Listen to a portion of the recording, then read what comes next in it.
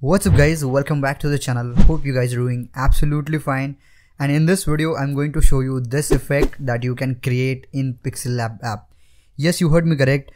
This is the effect that all of the Photoshop editors were editing it, and I thought that I can create this one in the Pixellab too, and that's what I did it. And I'm so happy that I can share this with you guys, and you guys can also try this effect onto your Pixellab app on your mobile phone. So yeah, I hope you will like this video, and if you do, then make sure you hit that like button, share this video to your designer friends, and subscribe to this channel for more videos like this. Support me by commenting in the comment box below, and as always, without wasting any more time, let's get started.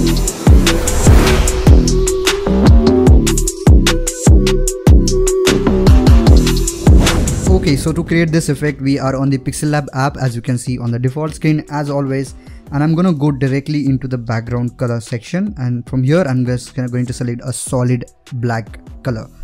I've got the text right here, like as you can see on the screen, and I'm gonna double tap on it and edit this text with any text you want. You can add that one, but I'm just going to add flip book right here, keeping it this in the caps. I'm just going to get this effect, and I'm gonna go right here in the fonts, and from here I'm gonna select the font.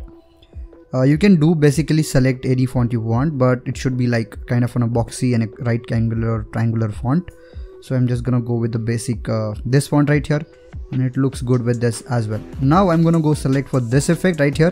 This is the transform effect, and enable it, and just try out this thing right here that I'm doing right now.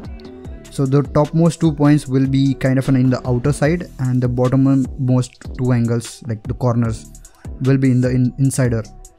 So yeah, this is the effect. This is the effect that we are toggling right now, and just keep them like they are perfectly, they are not just weird. So yeah, just keep them like this, as you can see on the screen. Once we are done with that, select that text layer, and I'm gonna go into the colors right here, select the gradient, and I'm going to select this gradient right here. So the bottom part will be a little lighter, like grayish lighter. So that is what I'm doing right now, and you can apply and see how that looks like, but make sure you are doing it in the first edit as well, because you can't do it in the future edit, like after you have your edited text. Yeah, but yeah, just keeping that bottom area a little bit of lighter. You can always copy the settings like right I'm doing right now, but yeah, this is how it looks like. Now once we are happy with how the hell it looks like, we are going to keep it and move it.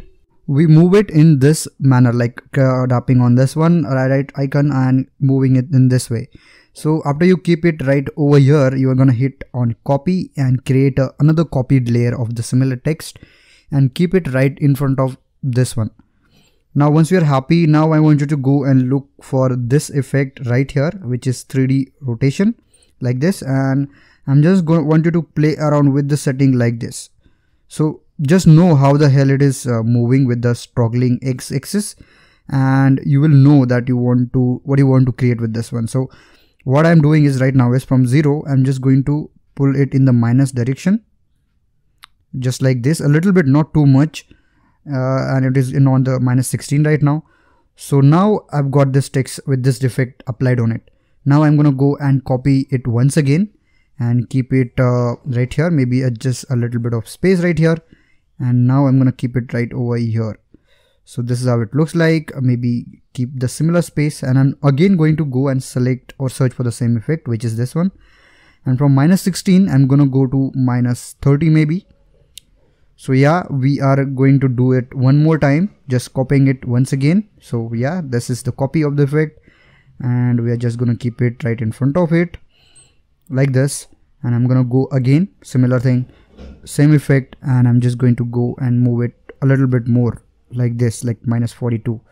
So yeah, this is what we're going to create and do on the similar, like in a similar way, onto all of these copied layers. And this is the final layer that we are copied right now, and keeping it right over here, nicely, neatly spaced. Keep your time, take your time here, and move it and keep it in the precise way. Now again, similarly, I've moved it to minus 53 something, and this is how it looks like. Now you have the chance to keep them like aligned perfectly, and that is what I'm doing right now. Like I wanted to create this effect in a better way possible, so I should be like knowing how they are placed, because right after this this editing trick you won't be able to do that.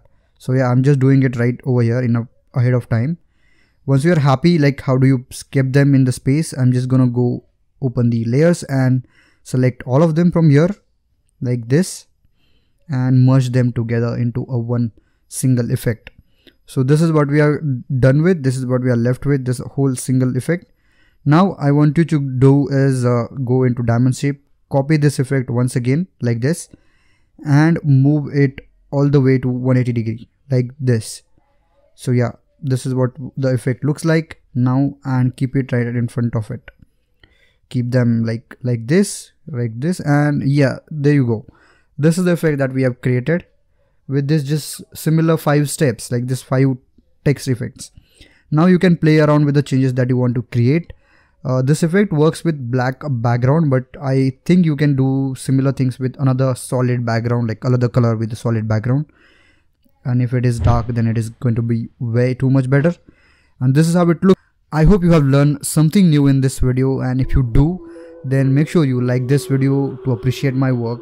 And if you want more videos like this, please subscribe this channel, leave a comment that what you want to see in the future videos, and I will definitely try to answer your problems, your questions, anything in the comments. And follow me on Instagram if you haven't already, and as always, I will catch you guys in my next one.